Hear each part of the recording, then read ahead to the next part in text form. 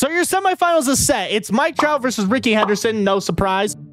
And attempt 9 for Mike Trout might be it. You know what? I don't even want to go into 10 attempts. I don't think he's going to do it.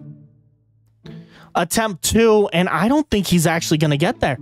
I don't think he's going to get that. That is hitting the dirt. That is the longest hit we've had almost this entire series of Inside the Park home runs. That was actually clearly on the dirt. That is absurd. Attempt number 2 for Rickey Henderson. Fair enough.